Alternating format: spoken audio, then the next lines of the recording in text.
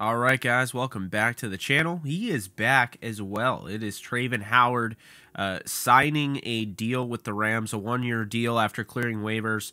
Look, I was not really sure where this was going to go. I kind of had the vibe that he would be back, but only if he didn't get claimed. And I'm not going to lie to you folks, I'm a little surprised that Travin Howard, a guy with that athleticism, that skill set, and that experience, and not just that experience, but that production on the grandest stage of them all, in the Super Bowl, in the NFC title game, I was very surprised he didn't get claimed.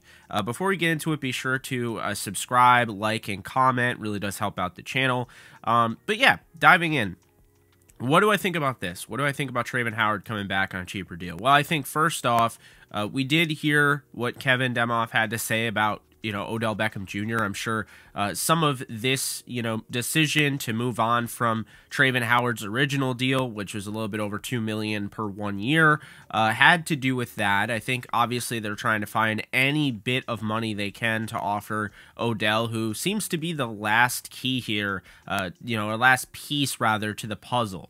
Looking at what Travin Howard does, I mean, he gives you a third linebacker option. So now that he's back, he is your third guy behind Ernest Jones and Bobby Wagner. Initially, when they released him, I was thinking, okay, Jake Hummel's going to get an opportunity, Christian Roseboom, you have Taylor Rapp, Terrell Burgess, those guys. So I think the Rams are fine either way, but they're a lot better with Travin Howard, I think, at the linebacker spot. This is somebody that is a former safety out of TCU, turned linebacker. You love to see guys that were drafted by the Rams stick around, and this is a guy that's, stuck around past his, draft value. I mean, he's been, given a tender, and so, it's past his year. He would have already, he's already played through his rookie contract, if you will. So I'm a big fan of, bringing him back, especially this cheap.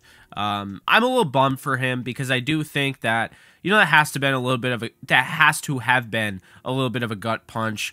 Seeing what Travin Howard has done, and obviously hasn't gotten a huge opportunity, but he really came on strong with the Rams last year, I thought, and he's shown, bits and pieces of brilliance, especially in coverage. So to see this guy go through waivers, not be wanted by anybody in the league, that was kind of a bummer. Selfishly, you want him back as a Ram, but unselfishly, this is a business, and we interview so many players here on this channel, so I obviously have a little bit of a little bias to the player, and obviously I want them to get their their recognition and get paid, and so in that aspect, I was a little bummed that Travin Howard didn't get picked up. I felt like he could have probably started in, I'd say probably 10 teams in this league out of 32. I think he's a starting linebacker, maybe even more. But I was a little surprised that he was able to make it back to the Rams here, especially with just everybody, having the target on the Rams back, placing that target there. You had Darius Williams go to the Jacksonville Jaguars, got, hefty pay there. You have Sebastian Joseph Day going to the Chargers. You have other guys as well, Karanko going to the Texans. So normally when you win a Super Bowl, a lot of these guys, their value goes through the roof.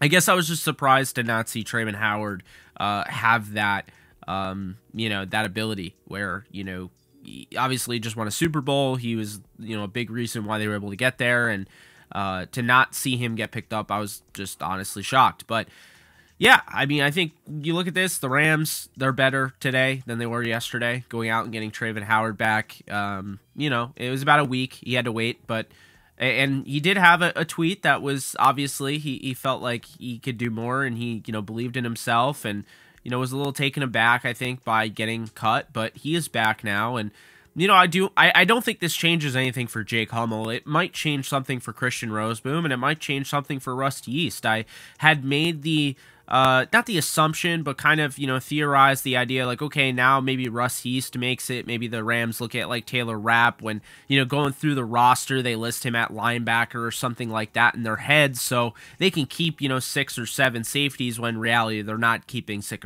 or 7 safeties.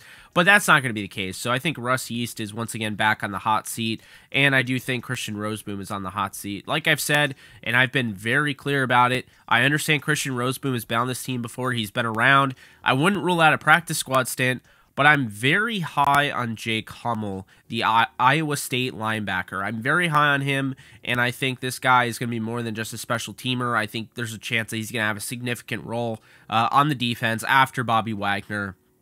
Just think Ronnie McLeod and the way he filled in for the Rams in St. Louis, becoming a starting safety out of Virginia, UDFA. That's the vibe I get. Different position, but that's the vibe I get out of Jake Hummel. But in conclusion for this video, hope you guys enjoyed. Travin Howard is back with the Rams. Number 32 is going to be wearing horns. I don't expect him to get cut or anything like that, again, this year anyway. We'll see if they extend him after this year. It's going to be a one-year deal, but it's great to see him back. Again, the career stats aren't gaudy, 43 tackles, 6 pass breakups, and an interception, but it's important to keep in mind this guy really hasn't gotten the opportunity, and he's not really going to get the opportunity this year to be the starter that I think he is capable of being now that they got Bobby Wagner. But that's it for me. Hope you guys enjoyed. I'll talk to you guys soon. Later.